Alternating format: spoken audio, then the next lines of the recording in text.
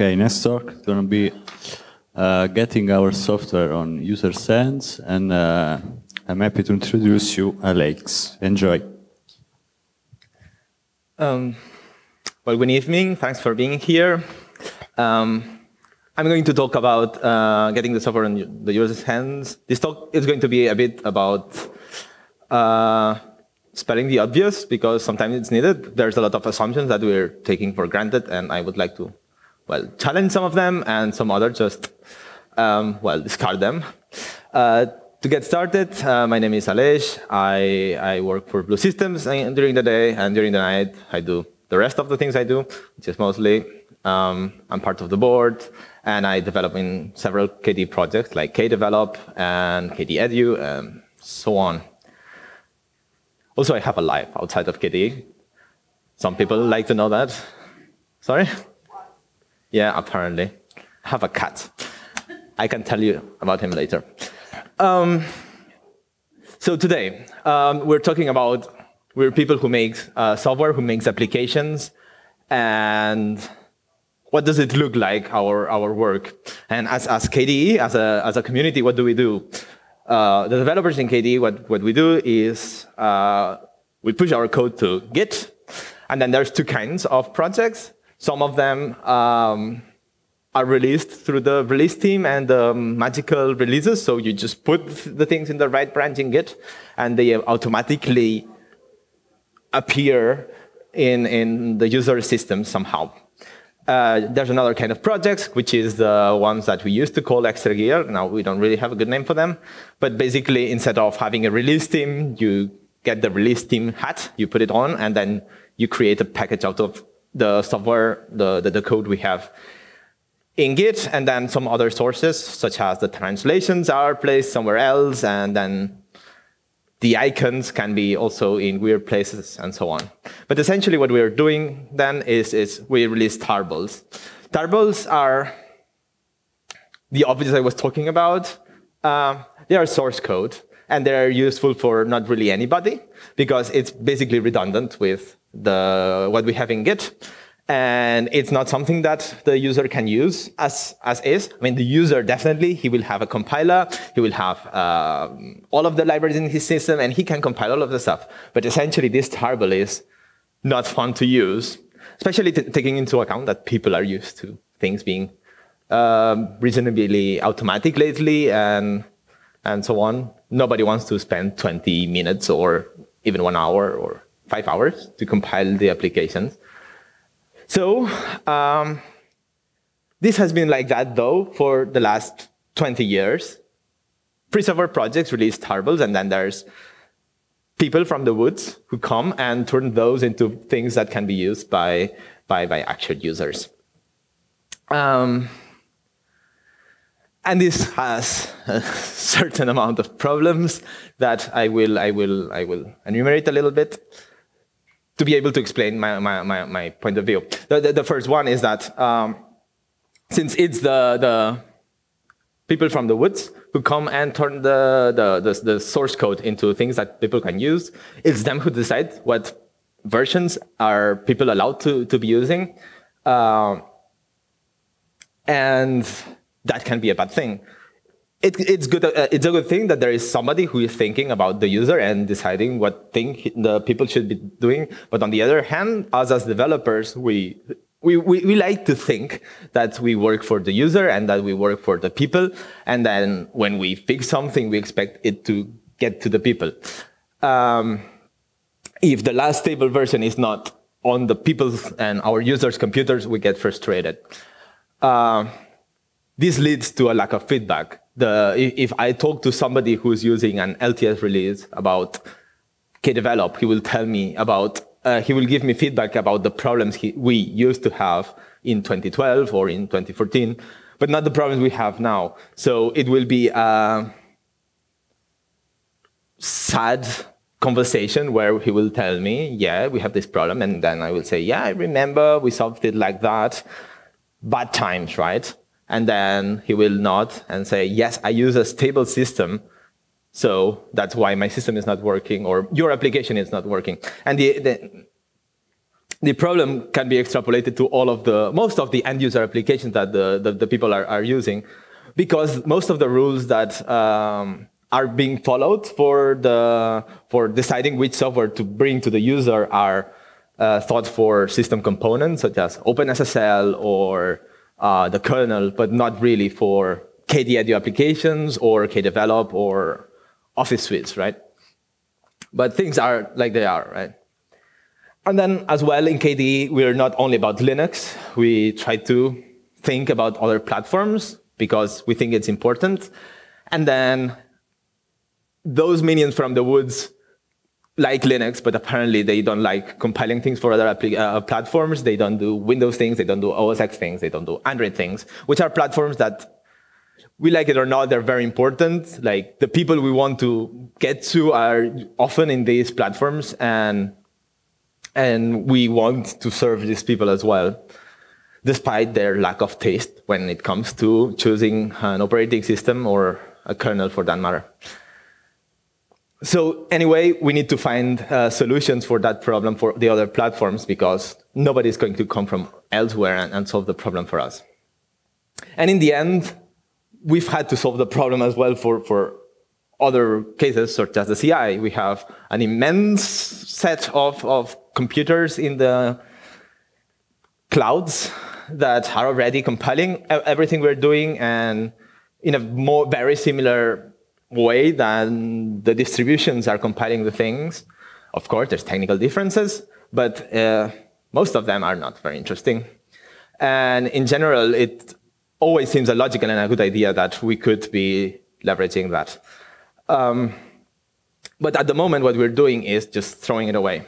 And that's what, if I think about how the communication goes, it's a bit like this. So us as developers, we have some things on Git. Those things, we get feedback from the CI. The CI tells us some things about those. But the things that we know about, for example, that the CI is trying, those things are discarded because nobody cares about what these computers are doing, right? We just cared about the warnings, at least nowadays. On the other hand, like I said, those things we have on Git, the developers puts on Git, is feedback that the distributor gets, and then the distributor pushes the software to the user.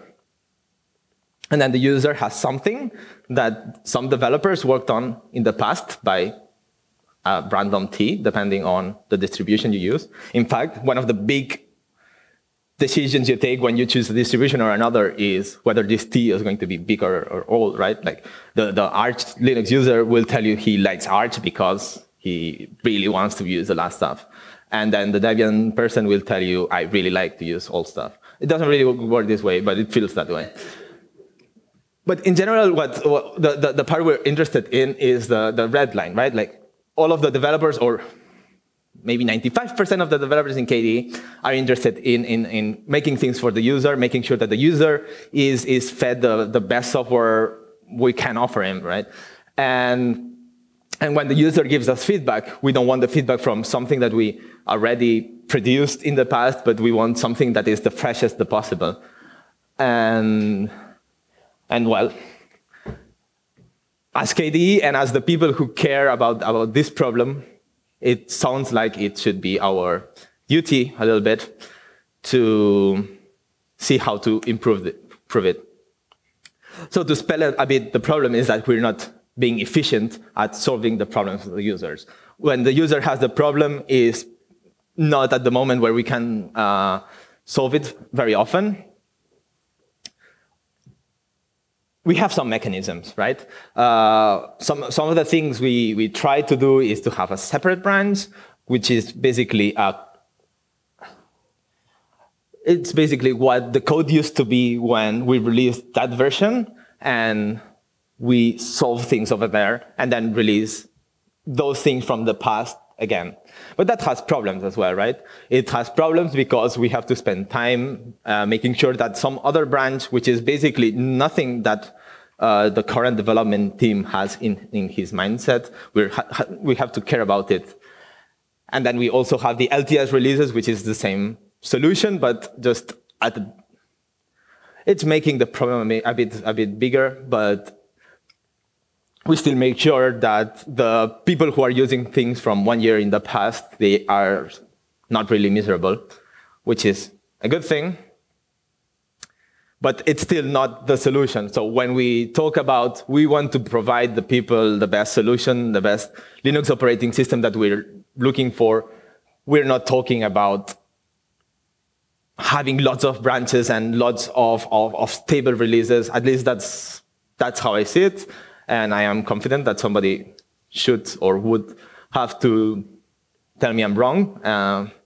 But I don't see that this is going to be the way that Linux is going to become stable. It's going to become useful. The ways I see Linux being useful is by making sure that what the community spends their time on is the things that the users can profit and benefit from. So what's the conclusion there? The conclusion there is that everyone is sad. Developers are sad because they spend time fixing things, and the users keep being sad because the things that the developers sadly did wrong, they cannot leverage them. And then distributors are in the middle. So if a user asks a distributor, he will tell you that the developers are doing the job wrong. And if the developers tell the distributors will say, well, that's our rules, and we need to be played by them because otherwise the wall is craziness, which is true. But then, well, compromises, I guess, I don't know.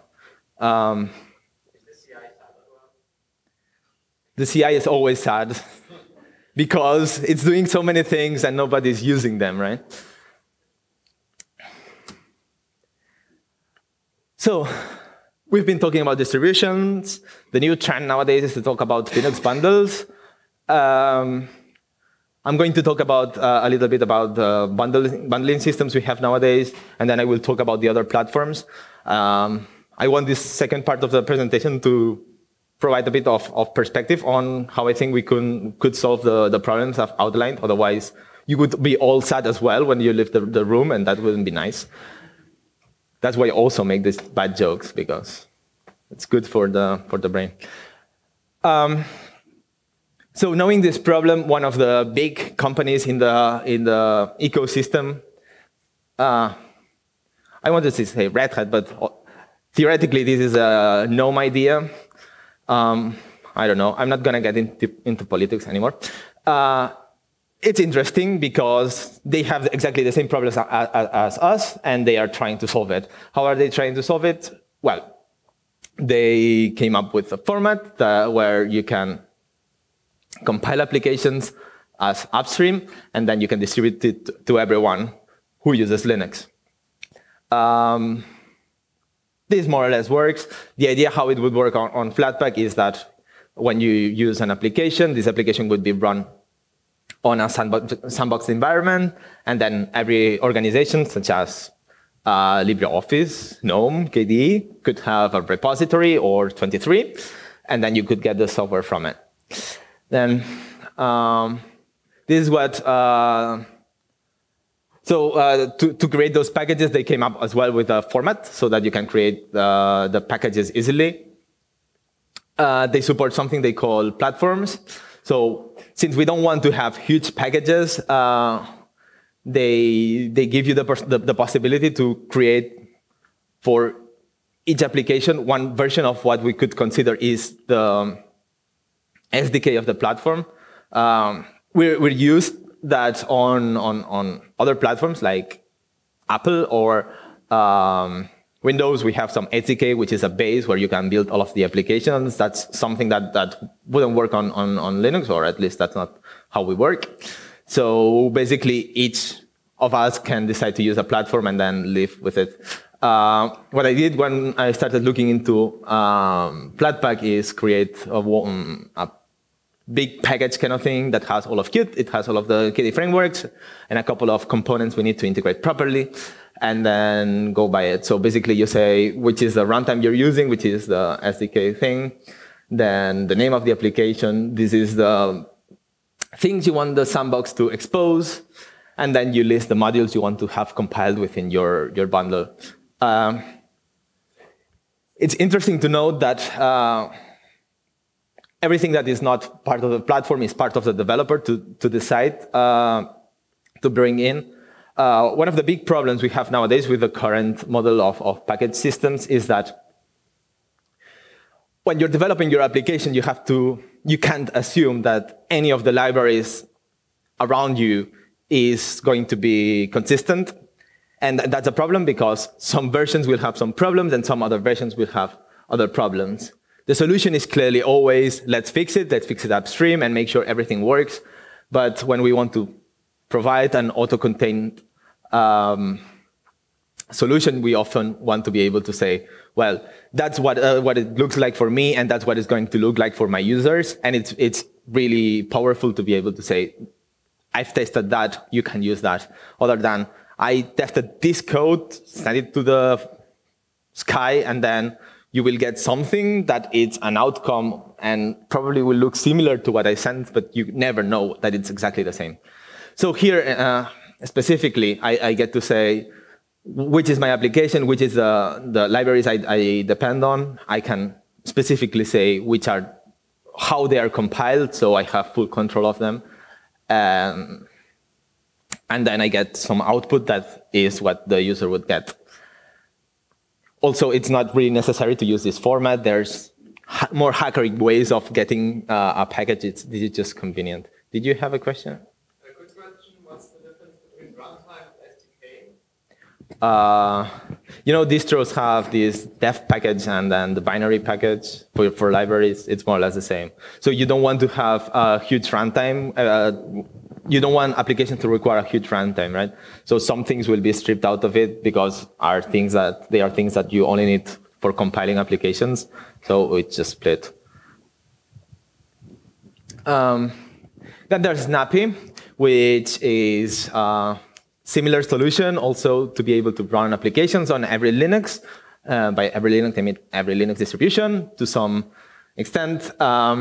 It's also using some sandboxing. They use apol for the sandboxing.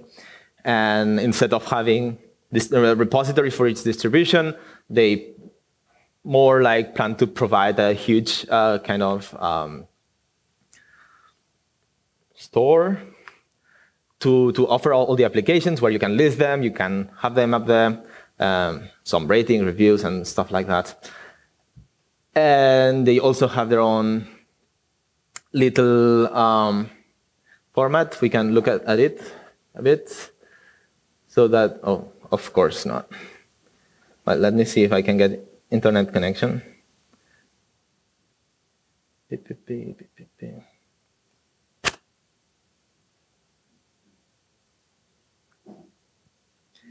QtCon 2016. Well, it will take a while. Anyway, maybe it makes sense to get back to it later. If I don't have it yet. I did have it. So that's the example that they suggest. So it's obviously the nice one, but it can give you a bit the idea. So you basically, sorry? Yeah, it's a good idea. Good thinking, Harold. This is enough. Well, kind of. Basically here, it's interesting.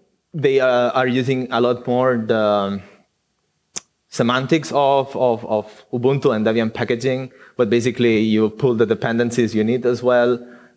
Here they're talking about binary packages, and then you explain a bit how you want it to be executed.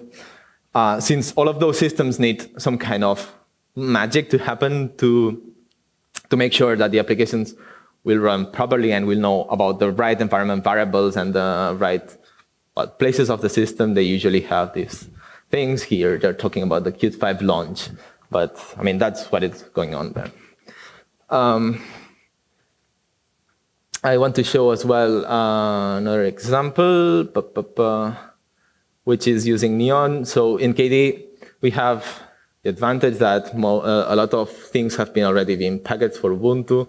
So this is for an application as well. So what they're doing here is instead of compiling the application when you create the bundle, is already pulling the application itself and putting it in the package, and then it more or less works. What I really like about these processes, and I think it's something we should look into, is to make sure that it's the developers that create those packages, because it's a developer who tests what the end user will be using. And it's not some machine that produces something and then it goes untested. That could be bad. I don't really have good solutions for that yet because we're not doing it. So, well. Also, if you have questions about those, you can ask Scarlett and Harold. They know more about it than I do. And then the third I wanted to mention is AppImage. AppImage, the developer is also here in the room, so I will be a bit careful with what I say. I don't want any tomatoes.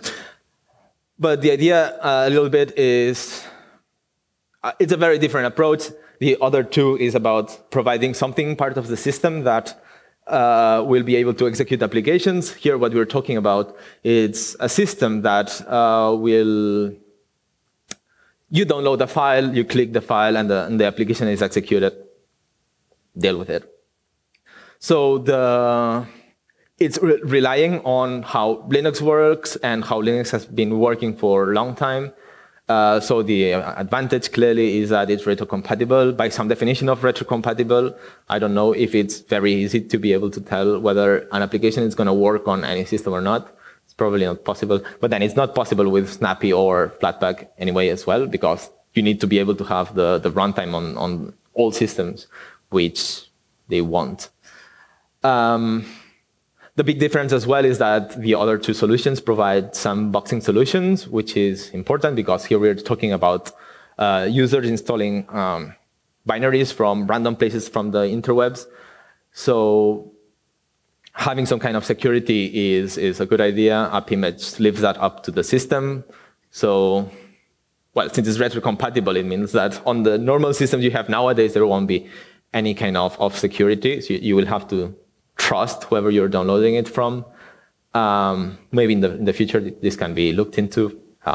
Anyway, you can talk about that with Simon. I don't know anything about it.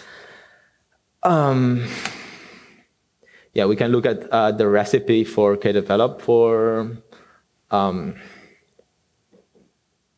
AppImage. It's a bit scary. So I will just say, take into account it's a complex application. Don't expect something big. But it's basically a bash script. So I don't know if you saw, there was a Docker thing before. The idea is that you create a Docker with a very old Linux system, such as CentOS 6, I think they're using. And then you compile all of the dependencies, you install them somewhere, and then out of it, you create the package. So as you see, it's what I was saying. It's the Linux we're talking about. We're talking about things that have been possible to do on Linux since long time. We're doing it now because now it's trendy, and 10 years ago it wasn't trendy. But some of these things probably should or could have been able to be done back then. Then on Android, we're doing something similar. Android, I started working on it with the idea that it's when you develop the software using the same build system and build directory, you get to generate the APK, which is the thing you send to the device or to the App Store. So it's part of the development process. Here it's the documentation. I don't know of any project that has a scripted. It's obviously possible to script. You just need to script cmake, make install, and then make create APK. This is all the documentation we have. What we tried there is to make sure that it's the same development process that you use on Linux. Interestingly, it's the opposite way of how all of these systems work. On Flatpak, they created their own tooling. So if you want to develop using Flatpak from your application, from kdevelop, what you should end up doing, or you would end up doing, is calling the Flatpak tools that will call the source code somewhere. But you won't be calling make theoretically, or you will be calling make through Flatpak so that things happen. What we're doing on Android is we're just using normal CMake and cross-compilation on Android. OS X, the new trendy thing on the KDE cross-compilation world nowadays is to use something we call emerge. This is Kate, I think. I'm not seeing it from here. Yeah, so here you see there's a weird loop. It's because they try to compile kwrite and Kate on the same script. But basically what it does is fetch the icons, remove the things they don't want, and then they create the DMG with the Mac deployed Qt thing. Yeah, that's only for deploying, isn't it? Well, there's been this tool for, and I forgot Windows, but what I wanted to say is that on OS X, on Windows, we're using some tool that was created for the KDE Windows guys that basically pulls all of the dependencies and outputs lots of binaries. And from there, we create the formats that are used on those platforms. Let's say an MSI for Windows, DMG for OS X. But what we're trying here is on all of those platforms to be like the most native as possible, right? Like to make sure that that what the user gets from us is something similar to what the user would get from another normal project in the platform. So to sum up, we have an opportunity to create a better flow, a better experience between what the user has and what the developer is offering and what the developer can offer when the user is not happy. We don't want to compromise stability. Actually, having applications outside of the system construction part, I think that it's a good opportunity so that distributions can rely more on LTS services and solutions. So you won't have to upgrade your Linux distribution so often as soon as you can just upgrade the applications, which is actually what you often want to have up to date, right?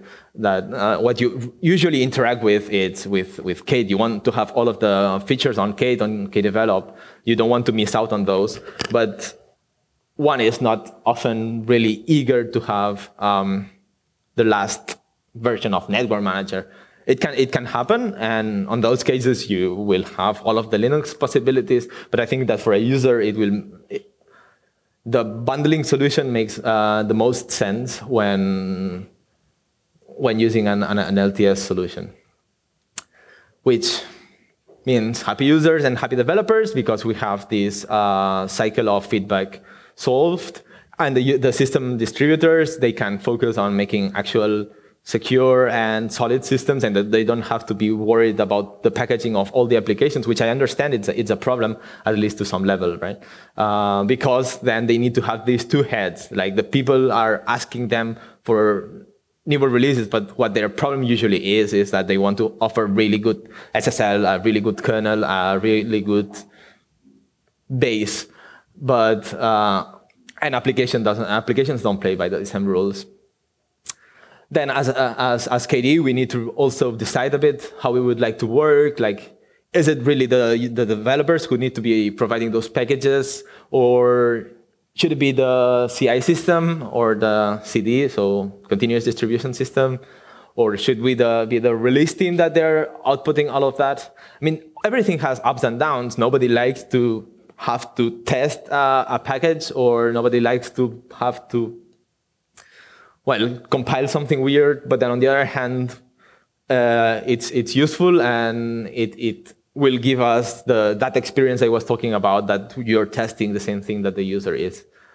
I think it's related to that problem that we want to make sure as well that those new systems that are starting are really part of the development process. So it's not ideal that the developer is using, for example, let's say make install for using his development, and then when he makes the final version, he starts using the Snappy or Flatpak or whatever he's using. I think ideally the developer should be compiling every time the thing that will be tested in the end, and that will also make sure that the thing that has been tested and that has been developed on is the thing that you're using. You don't want that on the last step to see that lots of assumptions are broken.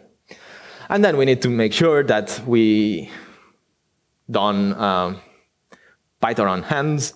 We need to make sure that security isn't compromised. Linux hasn't had lots of problems because of viruses. And one of the big reasons for that has been that most of the software we've been getting is from distributions. At least that's my impression. You can correct me if you think I'm wrong, but that's my impression. Having things coming from elsewhere could be a problem. All of us, we've tried, if you use Android, you see that whenever you want to install something that's coming from outside, they make you check out some checkbox that is saying basically don't let things come from the outside. It's not that things from the outside are bad by definition, but well, trusting human nature is not also ideal on every case.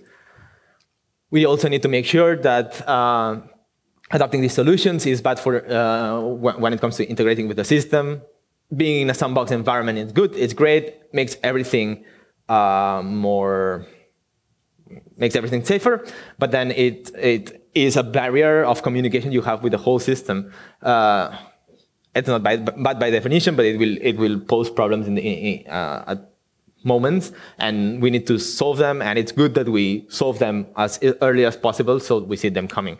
An example is that it's really common nowadays that applications talk with things in the system through dbus. That doesn't really work by default on any of the sandboxing systems, not on Flatpak, not on Snappy. It's possible to do, and on the tests we've been doing, it can be done, but then it's something you need to request, and it's something that you need to take into account. That's all. And then system resources. We don't want that the user, by adopting these technologies, he starts wasting his system resources that he has paid for when buying his laptop just because there's a new fancy technology. We don't want less memory by default. We don't want less disk space. I mean, we need to make sure that we're doing good use of the resources.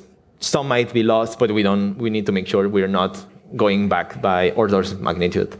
That's my perception. And now, if you have any questions, you can make any questions. So you presented like 3 different solutions, right?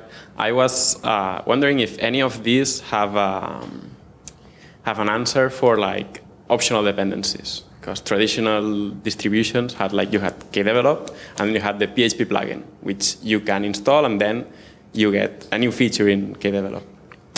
Can you do that with this? It's possible to do. It's not trivial. So both of them, they have. On Snappy, they call them interfaces, yes. On Flatpak, I don't remember. You know? Flatpaks, they don't really have that concept yet. It's being worked on now. Yeah. Well, anyway, the problem is that you need to make sure that the whole build dependency tree is the same, right? Because otherwise things might not work together properly, and then you would have problems. And I think that one of the interesting parts of this is that maybe then it's kdevelop's responsibility to offer PHP in the bundle. I mean, it shouldn't be that hard, right? Well, it depends on the case, right? There is this desktop environment, I think it's called Plasma, which has plugins that are called plasmoids, and you don't want to install them all by default, right? So, well, another interesting discussion is whether it would make sense to have Plasma as a process, or the Plasma shell in a bundle, right? It would have good things, but then Plasma especially, it's one of those things that connects to everything like crazy, and well, I don't know. We should look into that at least at some point, maybe. Plasma would also be the thing which provides the portal interfaces for the actual sandbox application, so it can't be in the sandbox. It must be outside. Challenge accepted. Shit, I said that. Sorry? I mean, you need Sorry.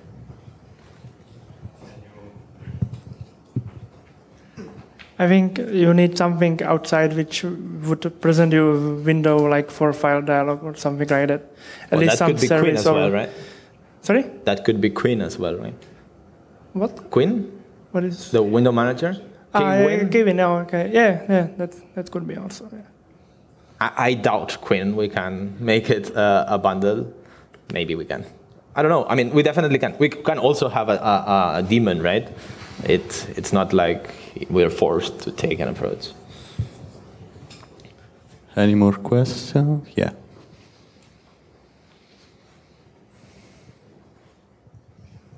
Hey, I'm Simon, so I'm the app image guy. I just wanted to clarify one point about app image, which is actually not so much a system for building what's going into the image, but really a format for the image itself. So it's a bundling format, which doesn't define what you put inside, which is entirely up to you. You can think of it as basically a disk image that is mounting itself when you execute it, and then executes whatever you put into that disk image. So far, the project hasn't been about how you create that stuff that goes into it. So in theory, you could use existing deb files, unpack them, put them inside, or you can go the way shown here. That's obviously much more work by spinning up a CentOS virtual machine and compiling stuff there.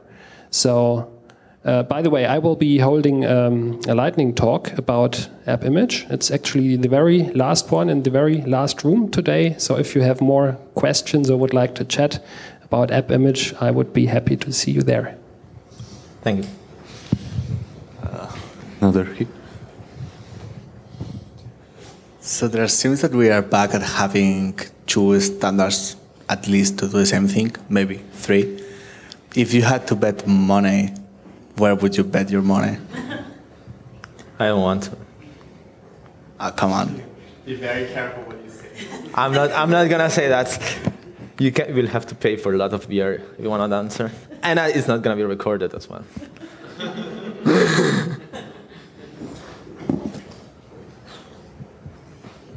Well, no more questions, I think. Anyone else?